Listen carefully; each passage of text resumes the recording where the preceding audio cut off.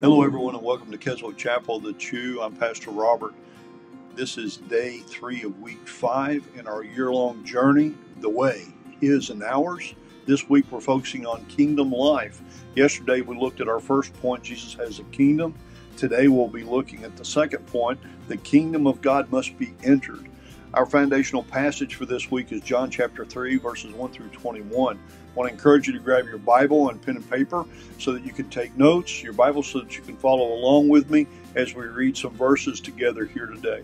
Also today I've got a number of verses that I'm going to be sharing with you, and I hope that you'll jot those down so you can go back and look at them more in depth later on today. So as we look at our second point, the kingdom of God must be entered, we're going to be beginning in John chapter 3, verse 5, reading through verse 8. Then Jesus answered, I tell you the truth. No one can enter the kingdom of God unless he is born of water and the Spirit. Flesh gives birth to flesh, but the Spirit gives birth to spirit. You should not be surprised at my saying you must be born again. The wind blows wherever it pleases. You hear its sound, but you cannot tell where it comes from or where it is going. So it is with everyone born of the Spirit. This, my friends, is the word of our Lord and Savior, Jesus Christ. Thanks be unto God. Well, we're going to be looking at this today. Jesus, of course, was addressing Nicodemus' confusion about being born again. So as we look at this, how is it that someone is born again? What does it mean? What takes place or what needs to take place? So I have 3 points about this, becoming born again.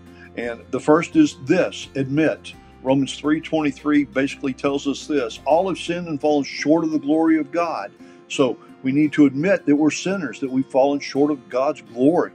Then we need to believe. John chapter 1 verse 12 tells us that we receive and believe in His name for the right to become a child of God. So we receive this truth and we believe in Jesus' name.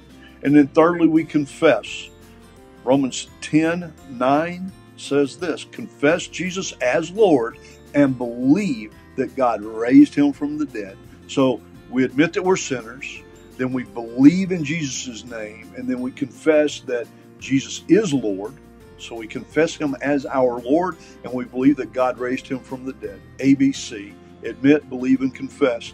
That's how we become born again. We put our faith and confidence in God's Word about who Jesus is, and we believe Jesus for our salvation, and we believe Jesus to be, and we place Him as the Lord of our lives. Then, how or when is someone born of the Spirit? Well, we basically have the roadmap, if you will, for believing and becoming born of the Spirit. And there's one thing that we need to read in Romans chapter 10, verse 10.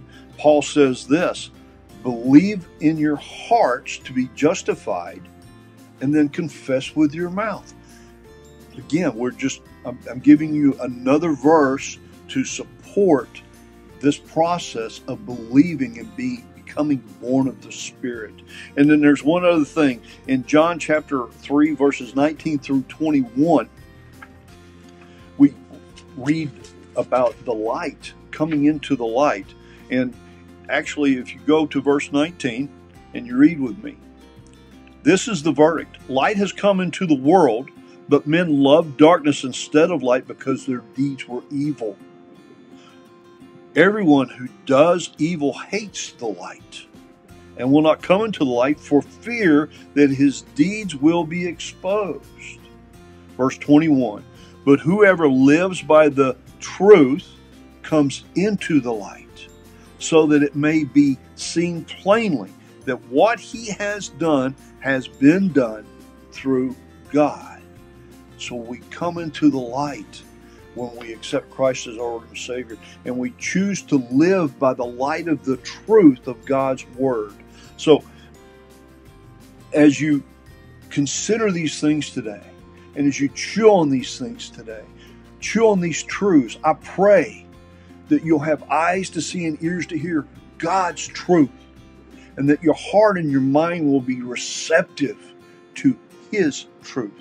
Not mine, God's truth, so that you can be renewed, so that you can be transformed by the renewing of your mind. Now, if you don't know Jesus as your Lord and Savior, I pray that you will take what we've talked about here this morning, and that you will take these steps and become a citizen of God. And then, if you are a believer, I pray that this has served as a reminder to you today of who you are in Christ Jesus, that you are a child of God, and that you are a citizen of the kingdom of God. And then lastly, I want to remind you of something that Pastor Bud said on Sunday. God has no grandchildren, only children. So you have to enter the kingdom of heaven. You have to enter the citizenship of the kingdom of God yourself. No one else can do it for you. So I pray that as you chew on these things today, that you'll be moved by the Holy Spirit to take whatever action steps you need to take. I pray that you'll have a wonderful day, that you'll go in the peace of God. Blessings to you, my friends. Bye for now.